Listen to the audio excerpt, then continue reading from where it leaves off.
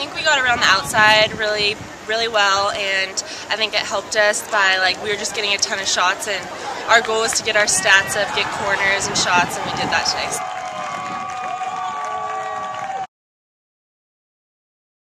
It's going to definitely build our confidence. Like, we've been working really hard for this, and I feel like it all paid off, and it proved to all of us that all our hard work paid off. So I think that it's going to really boost it up, and we're just going up from here.